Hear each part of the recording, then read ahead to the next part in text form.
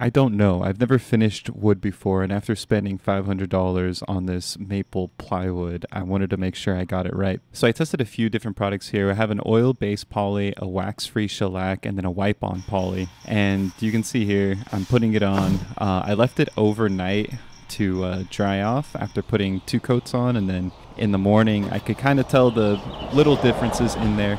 Ultimately, I decided to go with the cheapest and most natural option, which was the shellac. Here I am prepping the plywood. I sanded it with a 120 and then a 200 grit, and here I am applying the shellac. You know, it's really hard to apply it on a vertical surface. It works great when it's horizontal, but you really just gotta slap it on there and work as quickly as possible in order to get the job done. And at a certain point, I came to terms with the fact that there's going to be a few drips and just decided to work as quickly as possible to get it done because it took hours.